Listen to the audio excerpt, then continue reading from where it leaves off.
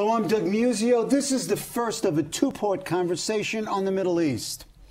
Iraq, Iran, withdrawal or persistence, containment or detente, and Afghanistan, Pakistan, Saudi Arabia, and oil.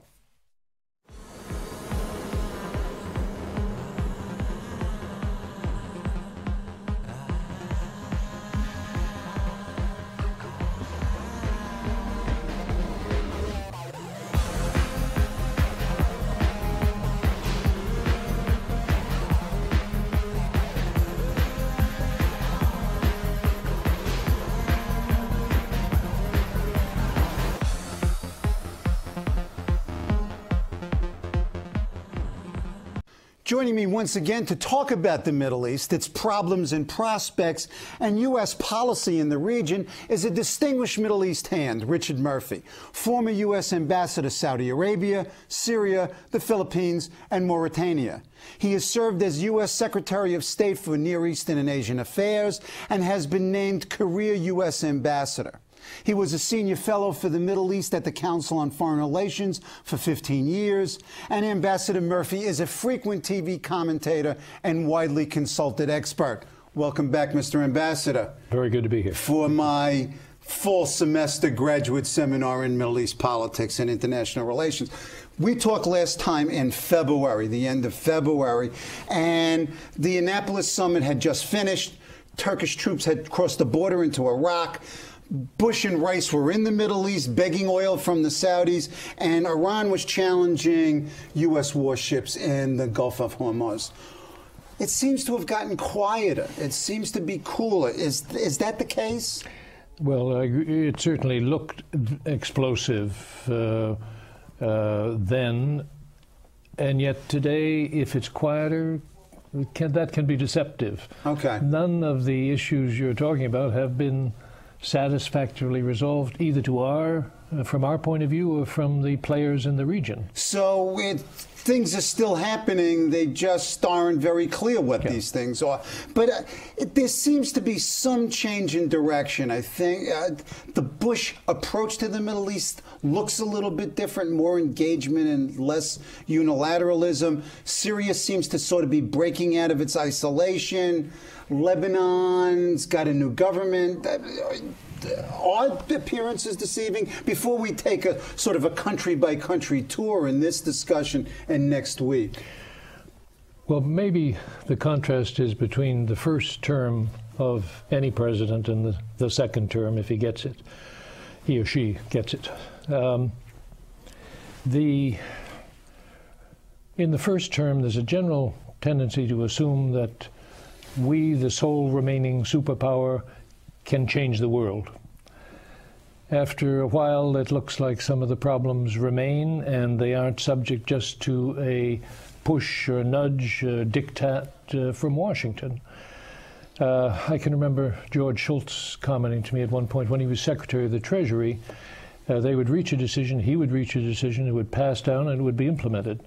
As Secretary of State, all too often, the decision would be made and it would bounce back up, not because of disloyalty or opposition within the department, but that the world didn't see it our way. Right. So we're still not seeing the world, in a sense, the right way. Are we misperceiving the situation here? Have we misperceived the situation and the first term and moving into the second? And what will be the perceptions, for example, of McCain and Obama?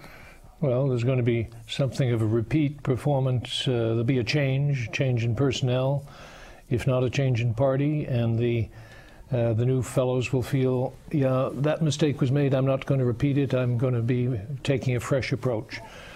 We'll see. The world tends to wait impatiently for us to get our new act in order, set the stage, and move out. Is that part of the, if you will, the quietude, is the fact that everybody, in a sense, is waiting on the American election? Well, definitely. People that we've disagreed with in particular are maybe rethinking their positions or sizing up the likely approach, trying to imagine what the likely approach of the new administration will be. and feeling if I make a concession now, it's an amendment of my position now, what's the point? I've thrown that card away. Okay. Those Americans will just pocket it and ask for more. So we were really in a period of stasis until January, whatever it is, 20th, when the new president is sworn in. Or at least after the election. After the election, yeah. Okay. Because the new team will be named very quickly by whoever wins. Is there much likelihood that you will have a substantial change in the direction of American policy toward the region in general, or towards specific entities, whether it's McCain or Obama? Or are there certain interests that impel certain actions irrespective of who's in the Oval Office? The answer is mixed, yeah. Obviously, the world doesn't change overnight just because we've had an election and we want it to change. Right. I hope that whoever wins will not repeat what I think was a very bum mistake in approaching difficult problems by setting out on the table our preconditions. And I'm referring in this case to Iran, to Syria as two examples. Iran, you will agree up front to stop your enrichment programs, and then we'll discuss how we might get together. And to a certain extent, that's preclusionary. That's like saying don't talk. Yeah.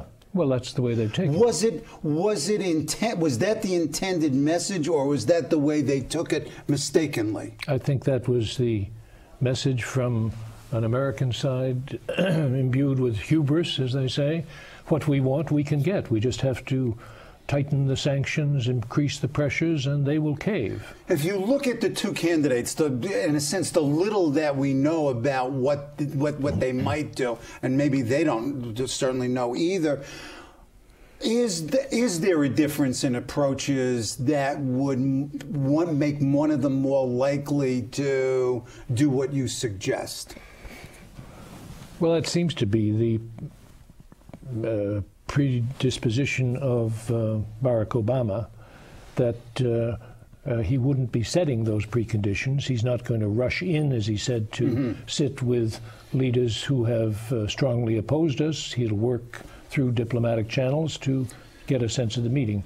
Now, I think John McCain would find a new approach. I hope he would find a new approach if he is elected to Iran, to Syria, to the Iraq situation. But in terms of stated positions, it appeared to me, at any rate, that Obama was more likely to, at least conceptually, consider a different way to do it, and McCain was much more directly tied with the Bush policies. And yes, I agree with you, and I think that that will send a signal, hey, to the others. These Americans are maybe more ready to engage, more ready to, and from our point of view, our Iranian, our Syrian point of view, be serious. And in fact, if they are rational, they will give us incentives to behave that way. Yeah, that's always a dangerous assumption, because they don't trust us, and we don't trust them. So, yeah. I mean, if we start with that, I mean, clearly, that is the fundamental problem, both with our allies, quote unquote, as well as our enemies. Yeah. There are a lot of commentators out there, after reading through this stuff, making really positive predictions about the political situation in Iraq. It's far more rosy as I read through the materials from our various previous interviews. Is this a case of real wishful thinking here? Well, what is unreal wishful thinking? Okay. Touche. I think there is such a hope that everything we invested, the blood, the treasure we've invested in Iraq, is going to be redeemed. And I think that's one appeal that Senator McCain has. I'm going to make the bet that you placed on being able to change Iraq quickly pay off. And I promise you it's going to work. Now, on Iraq, I'm afraid I do think there's a lot of wishful thinking on both sides. Iraq is a tough nut to crack. And Iraq, when we went in, we were basically pretty ignorant about the conditions in the country. We tried to build up the knowledge and understand why X won't deal with Y because something his grandfather or his great-grandfather did politically in the past. There was a lot of grudges, and the force, the speed of the American invasion upended a society that had been not an easy one, not all that tolerant to one of each other, but had taken a certain set form particularly under Saddam Hussein, where he would use an iron fist very quickly against selected individuals or groups to liquidate them who opposed his leadership. But he let the others, the ordinary citizen, alone. Okay. And what happened with our invasion was that rough period of anarchy that scared the daylights out of the Iraqis in the months after the invasion. There was no real authority, and they've and what authority there was the temporary government under Paul Bremer, who made a series of huge blunders. Well, yeah, the question of dissolving the Iraqi army, they say from Bremer's side that had been done, that had happened. There was no army to dissolve. But that's a little too simplistic. There were a lot of men under arms who got no benefits, were suddenly put out on the streets, but with their guns, and we've seen the result of that over the past several years. Now, part of this optimism is over the ethnic scene there. Has anything really changed? I mean, it seems to me you still have Sunnis versus Shia, and within the Shia themselves you have division among and between groups, and then you've got the Kurds. So essentially, has that situation changed? We're talking about centuries or, in fact, millennia of conflict here. Has it changed on the ground? It has changed on the ground in the sense that the power today is in the hands of the Shia in Baghdad. Now, that their writ does not extend unchallenged throughout the Sunni areas, or much less in Kurdistan. But there are temporary arrangements of convenience to work out a more peaceable relationship between Sunni Arab, Shia Arab, and Kurds.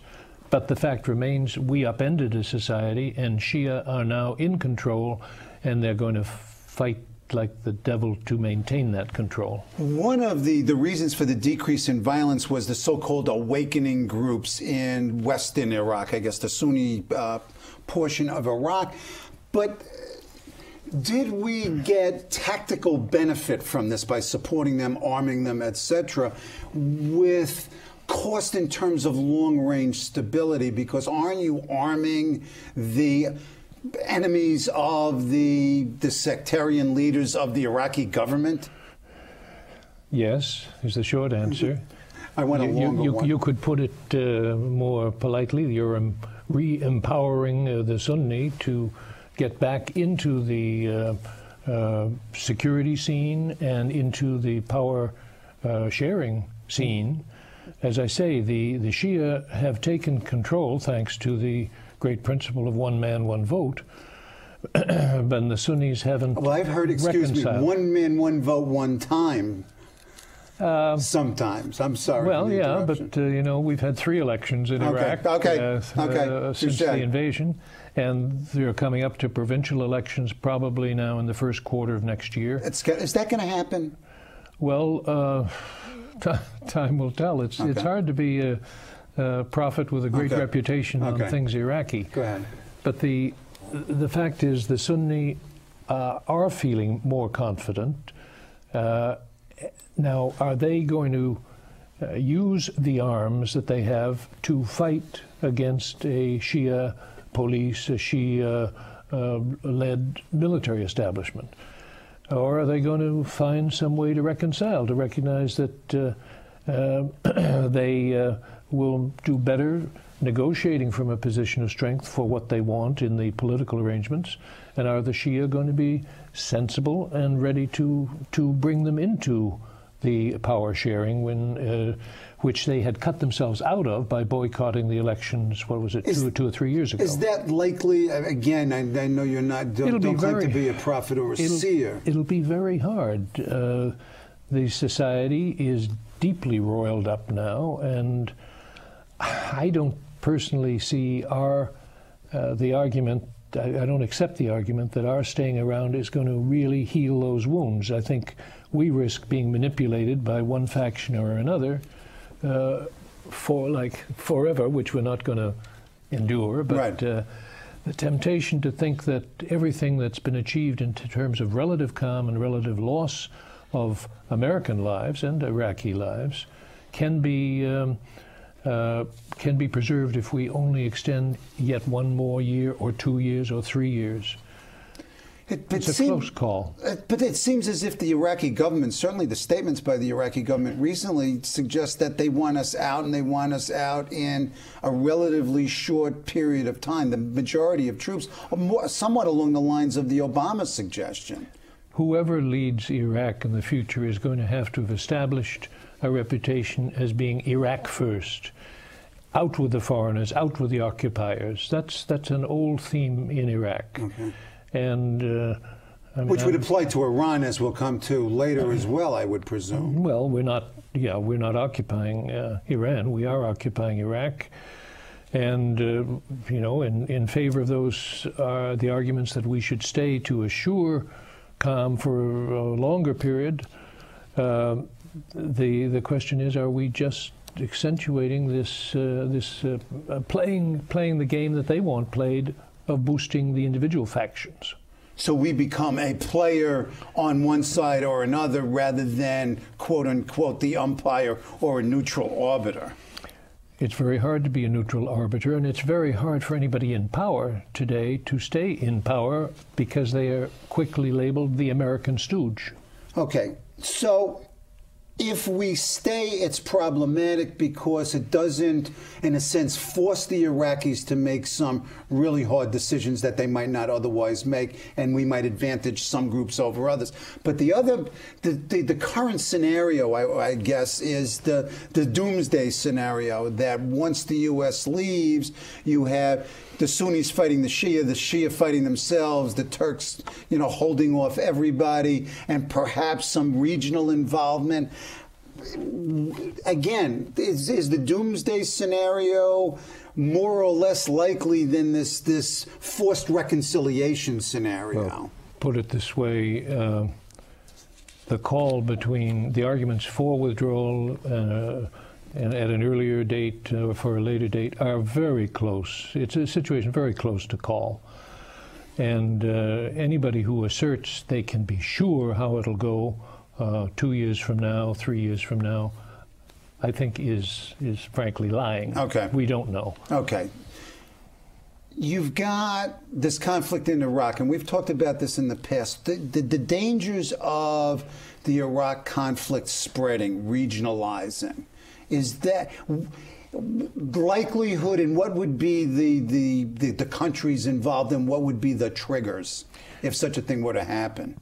Well, all the neighbors have their wishes have to be analyzed. And that's Syria? Syria, Jordan, the Saudis, the Iranians, and the Turks. Okay. I think it's safe to say that no one of those wants to take over and run Iraq. All of those would like Iraq to not be a threat to their countries. The Syrians get very uptight over the Kurdish situation. They've got a problem, which they don't generally acknowledge, in Syria with the Kurds in their country. Mm-hmm. We know the Turkish situation much better. Their hostility to independent Kurdistan and how that might lead to a breakup of Turkey itself with further dissension with their Kurds.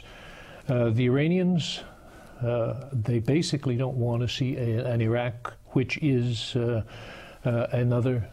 becoming a threat to Iran, as Saddam's Iraq was. So what will be needed is to find a formula to bring those neighbors into effective negotiations with each other over Iraq.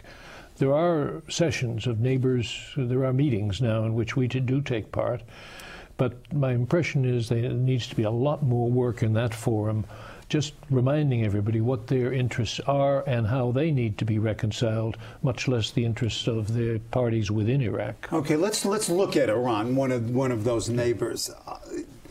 Again, there seems to be some kind of thawing, if you will, a little bit of relations between the United States and Iran. I mean, the establishing of some kind of formal diplomatic ties, even though not at the, the embassy level. What's happening U.S. vis-a-vis Iran? Well, ever since the Iranian Revolution, that takes us back, into certainly 1980. The embassy stayed open till it was closed by the seizure by the revolutionary student forces in those days. We have been represented as a government by, I think it's from the beginning, by the Swiss. Their embassy, there's been no American on the ground in Tehran, and it's possible, or there seems to be some move towards what's called an intersection, where we would have our people, whether within a Swiss embassy or some other power, or stand alone. An intersection generally means another power has the overall relationship, and you're fitted into their offices. This would be appealing to those Iranians who want to see a political improvement between Washington and Tehran. It's appealing to all Iranians who want to travel to the States. At the moment, it's a very cumbersome arrangement. They have to fly over to Dubai, have an interview, Dubai or Abu Dhabi in the Emirates, go back, wait to hear if it's been approved, then return, pick up their visas. It's a sweat. So it would be useful to the average Iranian, very welcome news. And I think we would see it as the first step towards a more normal relationship. Also, the Iranians helped broker the peace in the battle in the south and led to al-Sadr's backing down. So in a sense, there have been at least informal actions on the part of Iran communicating to the United States its intentions. I think that's true, and the administration's generally been unable to acknowledge any such things because, although we don't talk about the axis of evil so much anymore, to credit Iran with any good intentions has just been something. It's got to be evil. They find it very hard to acknowledge. Okay, now, so you've got Iran as a growing regional power. What about their relationship with their neighbors? Are they becoming a power insofar as that they're creating a reaction? I mean, clearly the arms deal with the Saudis suggests that there is this tension between these nations as well, particularly the Saudis and the Iranians for dominance in that region. That's correct. At one point historically, we talked about depending on, as the leg of a stool, on the Iranians and the Saudis. That's when the Shah was still in charge. And then the Shah was overthrown, and that brought us, if anything, even closer in security programs with the Saudis. They're very suspicious of the Iranians. They're suspicious of the Shia. I think the king in Saudi Arabia has made some overtures. There have been high-level visits back and forth. He's sponsored a couple of meetings between in the name of interfaith meetings within Islamic circles between Shia and Sunni. Shia have been invited, much to the shock of some of the very conservative clerics in Saudi Arabia. He sponsored a meeting in Madrid, even broader, with some rabbis there. So it's unusual for the Saudis. It's still just a first step, maybe, but it's a sign that he realizes there has to be some form of reconciliation, but the bedrock suspicion remains between Shia and Sunni. Okay.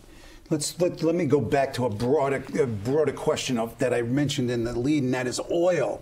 Over the last couple of weeks, we've seen OPEC deciding not to increase its production, but the Saudis saying that we're going to stay at this high level of production.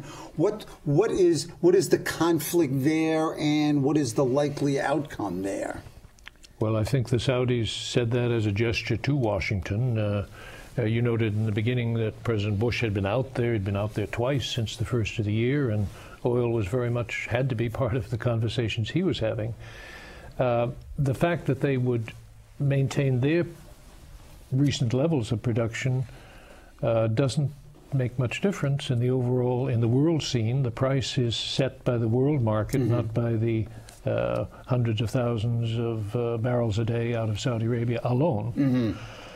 And, you know, the OPEC, the oil-producing countries, are concerned that with the economic slowdown, for reasons we know all too painfully in New York these days, the drop in demand for oil, reflecting a slowdown in the world economic development, is going to be felt instantly in their countries. And this is, in most cases, this is their primary source of wealth. So they were, from their point of view, being realistic when they talked about cutting back on production because the world isn't going to be absorbing it. Okay, last question. November 5th, you get a call from the new President of the United States offering you the job of Secretary of State. What is the first thing you tell him when he asks you for your advice? Well, it'll be very late at night. I hope, well, I hope it doesn't happen. He's not going to wait. Yeah, you may be up, but go ahead. Okay.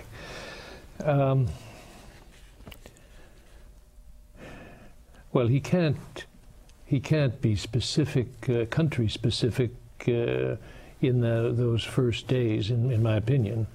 He can lay out a general set of principles about what will guide his administration, and they've been honing and crafting those words in the course of the campaign. But he can send us. He can send a signal in those very early days, even before he takes office, that we're going to make a fresh start. That's traditional in our politics. I don't think we would be surprised at such a statement. And will it have meaning in the Middle East? I think it will have meaning out there because they have felt either neglected or treated as total enemies, and they they have every reason to hope. For what that means, they hope there will be a new approach from Washington. Well, we'll have to stop there on the issue of hope, and we'll come back next week and see if hope is justified in another part of the Middle East, in Israel, Palestine, Syria, Jordan, Lebanon. This has been part one of our conversation with Ambassador Richard Murphy. Next week, we'll continue our tour of the Middle East. Join us.